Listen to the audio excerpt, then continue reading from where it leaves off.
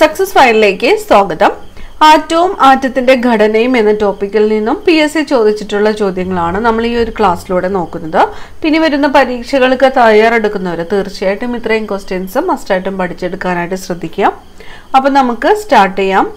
ആദ്യത്തെ ചോദ്യം, ആറ്റം കണ്ടുപിടിച്ചത് ജോൺ ഡാൾട്ടൺ ആണ്. ആറ്റം കണ്ടുപിടിച്ചത് ആരാണ്? John Dalton. ഒരു പദാർത്ഥത്തിന്റെ രാസപരമായ ഏറ്റവും ചെറിയ കണിക ആറ്റം. ഒരു പദാർത്ഥത്തിന്റെ രാസപരമായ ഏറ്റവും ചെറിയ കണികയാണ് ആറ്റം. ആറ്റം മാതൃക ആദ്യമായിട്ട് അവതരിപ്പിച്ചത് ആരാണ്? നീൽസ് ബോർ ആണ് ആറ്റം മാതൃക ആദ്യമായിട്ട് അവതരിപ്പിച്ചത്. ആറ്റത്തിന്റെ ചാർജ്, ആറ്റത്തിന് ചാർജ് ഇല്ല. ആറ്റത്തിന് ചാർജ് ലഭിക്കുന്നത് ഏത് അവസ്ഥയിലാണ്? പ്ലാസ്മ അവസ്ഥയിലാണ്. ആറ്റത്തിന് ചാർജ് ലഭിക്കുന്നത് ഏതവസ്ഥയിലാണ്? പ്ലാസ്മ അവസ്ഥയിലാണ് ആറ്റത്തിന് ചാർജ് ലഭിക്കുന്നത്. ഒരു ആറ്റത്തിന്റെ 3 പ്രാഥമിക കണങ്ങൾ ഏതൊക്കെയാണ്? ഒരു ആറ്റത്തിന്റെ 3 പ്രാഥമിക കണങ്ങളാണ് പ്രോട്ടോൺ, ന്യൂട്രോൺ, ഇലക്ട്രോൺ എന്നിവ. Proton, neutron, electron. ആറ്റത്തിന്റെ കേന്ദ്രഭാഗം ന്യൂക്ലിയസ് ആണ്. ആറ്റത്തിന്റെ കേന്ദ്രഭാഗമാണ് ന്യൂക്ലിയസ്. ന്യൂക്ലിയസിൽ കാണപ്പെടുന്ന കണികകൾ ഏതൊക്കെയാണ്? ന്യൂക്ലിയസിൽ കാണപ്പെടുന്നത് പ്രോട്ടോണും ന്യൂട്രോണുമാണ് ന്യൂക്ലിയസിൽ കാണപ്പെടുന്നത്. ന്യൂക്ലിയസിന്റെ ചാർജ് പോസിറ്റീവ് ആണ്. ആറ്റത്തിന്റെ മുഴുവൻ മാസ്സും കേന്ദ്രീകരിച്ചിരിക്കുന്നത്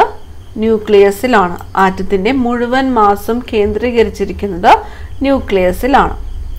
ആറ്റത്തിന്റെ വലിപ്പം ന്യൂക്ലിയസിനേക്കാൾ എത്ര മടങ്ങ് വലുതാണ്? ആറ്റത്തിന്റെ വലിപ്പം എന്ന് പറയുന്നത് അതിന്റെ ന്യൂക്ലിയസിനേക്കാളും എത്ര മടങ്ങ് വലുതാണ്? 10⁵ ആണ്. 10⁵ മടങ്ങ് വലുതാണ്. പ്രോട്ടോണും ന്യൂട്രോണും ചേർന്ന് രൂപം കൊള്ളുന്നത് ന്യൂക്ലിയോൺ. ന്യൂക്ലിയസിന് ചുറ്റുമുള്ള ഇലക്ട്രോണുകളുടെ സഞ്ചാരപാതയാണ് ഓർബിറ്റ്. എന്താണ്? ഓർബിറ്റ്. ന്യൂക്ലിയസിന് ചുറ്റുമുള്ള ഷെല്ലുകൾക്ക് അല്ലെങ്കിൽ ഓർബിറ്റിന്റെ നൽകിയിരിക്കുന്ന പേരുകളാണ് KLMN. ന്യൂക്ലിയസിന് ചുറ്റുമുള്ള ഷെല്ലുകൾക്ക് നൽകിയിരിക്കുന്ന പേരുകളാണ് KLMN എന്നിവ. ഒരു ഓർബിറ്റിൽ അല്ലെങ്കിൽ ഷെല്ലിൽ ഉൾക്കൊള്ളുന്ന പരമാവധി ഇലക്ട്രോണുകളുടെ എണ്ണം എന്ന് പറയുന്നത് 2n² ആണ്. ഒരു ഓർബിറ്റിൽ അല്ലെങ്കിൽ ഷെല്ലിൽ ഉൾക്കൊള്ളുന്ന പരമാവധി ഇലക്ട്രോണുകളുടെ എണ്ണമാണ് 2n². n എന്ന് പറയുന്നത് എന്താണ്? ഷെൽ നമ്പർ ആണ്. എത്രാമത്തെ ഷെൽ ആണ് എന്നതാണ് n എന്നതുകൊണ്ട് ഉദ്ദേശിക്കുന്നത്. ഒരു ഇലക്ട്രോണിനെ കാണാൻ ഏറ്റവും സാധ്യതയുള്ള പ്രദേശം ഓർബിറ്റൽ അല്ലെങ്കിൽ സബ് ഷെല്ലാണ്. ഒരു ഇലക്ട്രോണിനെ കാണാൻ ഏറ്റവും സാധ്യതയുള്ള പ്രദേശം എന്ന് പറയുന്നത് ഓർബിറ്റൽ അല്ലെങ്കിൽ സബ് ഷെല്ലാണ്. ഓർബിറ്റലിൽ ഇലക്ട്രോൺ വിന്യാസം രേഖപ്പെടുത്തിയിരിക്കുന്നത് SPDF എന്നിങ്ങനെയാണ്. ഓർബിറ്റലിൽ ഇലക്ട്രോൺ വിന്യാസം രേഖപ്പെടുത്തിയിരിക്കുന്നത് SPDF. അടുത്ത ചോദ്യം, പ്രോട്ടോൺ കണ്ടുപിടിച്ചത് ഏണസ്റ്റ് റൂദർഫോർഡ് ആണ്. പ്രോട്ടോൺ കണ്ടുപിടിച്ചത് ഏണസ്റ്റ് റൂദർഫോർഡ്. ഇലക്ട്രോൺ കണ്ടെത്തിയത് ആരാണ്? JJ തോംസൺ ആണ്. പ്രോട്ടോൺ കണ്ടുപിടിച്ചത് ഏണസ്റ്റ് റൂദർഫോർഡ്. ഇലക്ട്രോൺ കണ്ടെത്തിയത് JJ തോംസൺ. ന്യൂട്രോൺ കണ്ടുപിടിച്ചത് ആരാണ്? ജെയിംസ് ചാഡ്വിക് ആണ്. Proton Ernest Rutherford, electron JJ Thomson, neutron James Chadwick. Nucleus കണ്ടുപിടിച്ചത് ഏണസ്റ്റ് റൂദർഫോർഡ്. ഏറ്റവും ലഘുവായ ആറ്റമാണ് ഹൈഡ്രജൻ.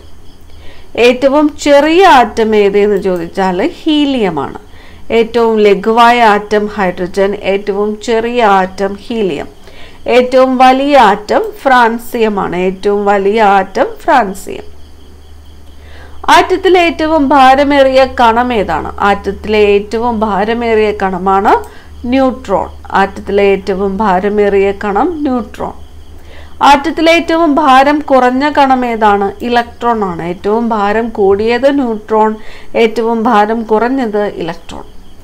ആറ്റത്തിലെ പോസിറ്റീവ് ചാർജുള്ള കണം പ്രോട്ടോൺ ആണ്. ആറ്റത്തിലെ പോസിറ്റീവ് ചാർജുള്ള കണമാണ് പ്രോട്ടോൺ. ആറ്റത്തിലെ ചാർജ് ഇല്ലാത്ത കണമാണ് ന്യൂട്രോൺ. ആറ്റത്തിലെ നെഗറ്റീവ് ചാർജുള്ള കണമാണ് electron. Positive charge proton, charge ഇല്ലാത്തത് ന്യൂട്രോൺ, നെഗറ്റീവ് ചാർജ് ഉള്ളത് ഇലക്ട്രോൺ. ഏത് മൂലകത്തിന്റെ മാസിന് തുല്യമാണ് ഒരു പ്രോട്ടോണിന്റെ മാസ്? ഒരു പ്രോട്ടോണിന്റെ മാസ് എന്ന് പറയുന്നത് ഹൈഡ്രജന്റെ മാസിന് തുല്യമാണ്. ഒരു പ്രോട്ടോണിന്റെ മാസ് എന്ന് പറയുന്നത് ഹൈഡ്രജന്റെ മാസിന് തുല്യമാണ്. അടുത്ത ചോദ്യം, അറ്റോമിക് നമ്പർ 79 ആയ മൂലകം ഏത്? അറ്റോമിക് നമ്പർ 79 ആയ മൂലകമാണ് സ്വർണം. ആണവ നിലയങ്ങളിൽ ഇന്ധനമായി ഉപയോഗിക്കുന്ന യുറേനിയം ഐസോട്ടോപ്പ്. ആണവ നിലയങ്ങളിൽ ഇന്ധനമായിട്ട് ഉപയോഗിക്കുന്ന യുറേനിയം ഐസോട്ടോപ്പാണ് യുറേനിയം 235. യുറേനിയം 235. ആണവ നിലയങ്ങളിൽ ഇന്ധനമായി ഉപയോഗിക്കുന്ന യുറേനിയം ഐസോട്ടോപ്പ് ഏതാണ്? യുറേനിയം 235 ആണ്. അടുത്ത ചോദ്യം, പ്രോട്ടോണിന്റെ മാസ് 1.6726 × 10⁻⁻27 kg ആണ് പ്രോട്ടോണിന്റെ മാസ്. പ്രോട്ടോണിന്റെ mass 1.6726 × 10⁻⁻27 kg. ഇലക്ട്രോണിന്റെ മാസ് 9.109 × 10⁻31 kg ആണ്. 9.109 × 10⁻31 kg ആണ് ഇലക്ട്രോണിന്റെ മാസ്. പ്രോട്ടോണിന്റെ mass 1.6726 × 10⁻⁻27 kg. ഇലക്ട്രോണിന്റെ മാസ് എന്ന് പറയുന്നത് 9.109 × 10⁻31 kg. ഒരു ആറ്റത്തിന്റെ ഐഡന്റിറ്റി കാർഡ്, ഫിംഗർ പ്രിന്റ് എന്നെല്ലാം അറിയപ്പെടുന്നത് പ്രോട്ടോൺ ആണ്. ഒരു ആറ്റത്തിന്റെ ഐഡന്റിറ്റി കാർഡ് എന്നറിയപ്പെടുന്നത് പ്രോട്ടോൺ ആണ്. അതുപോലെ ഒരു ആറ്റത്തിന്റെ ഫിംഗർ പ്രിന്റ് എന്നറിയപ്പെടുന്നത് പ്രോട്ടോൺ ആണ്. ഹൈഡ്രജന്റെ ഐസോട്ടോപ്പുകൾ. ഹൈഡ്രജന്റെ ഐസോട്ടോപ്പുകളാണ് പ്രോട്ടിയം, ഡ്യൂട്ടീരിയം, ട്രിഷിയം എന്നിവ. ഹൈഡ്രജന്റെ ഐസോട്ടോപ്പുകളാണ് പ്രോട്ടിയം, ഡ്യൂട്ടീരിയം, ട്രിഷിയം. ന്യൂക്ലിയർ റിയാക്ടറുകളിൽ ഉപയോഗിക്കുന്ന ഹൈഡ്രജന്റെ ഐസോട്ടോപ്പ് ഏതാണ്? ഡ്യൂട്ടീരിയം ആണ്. ന്യൂക്ലിയർ റിയാക്ടറുകളിൽ ഉപയോഗിക്കുന്ന ഹൈഡ്രജന്റെ ഐസോട്ടോപ്പാണ് ഡ്യൂട്ടീരിയം. ആറ്റത്തിന്റെ സൗരയൂഥ മാതൃക അവതരിപ്പിച്ചത് റൂദർഫോർഡ് ആണ്. ആറ്റത്തിന്റെ സൗരയൂഥ മാതൃക അവതരിപ്പിച്ചത് ആരാണ്? റൂദർഫോർഡ്. ഒരേ അറ്റോമിക നമ്പറും വ്യത്യസ്ത മാസ് നമ്പറുമുള്ള ഒരേ മൂലകത്തിന്റെ ആറ്റങ്ങളാണ് ഐസോട്ടോപ്പ്. ഒരേ അറ്റോമിക നമ്പറും വ്യത്യസ്ത മാസ് നമ്പറുമുള്ള ഒരേ മൂലകത്തിന്റെ ആറ്റങ്ങളാണ് ഐസോട്ടോപ്പ്. ഐസോട്ടോപ്പ് കണ്ടെത്തിയത് ആരാണ്? ഫെഡറിക് സോഡി ആണ്. ഐസോട്ടോപ്പ് കണ്ടെത്തിയത് ഫെഡറിക് സോഡി. ഒരേ മാസ് നമ്പറും വ്യത്യസ്ത അറ്റോമിക് നമ്പറുമുള്ള വ്യത്യസ്ത മൂലകങ്ങളുടെ ആറ്റങ്ങളാണ് ഐസോബാർ.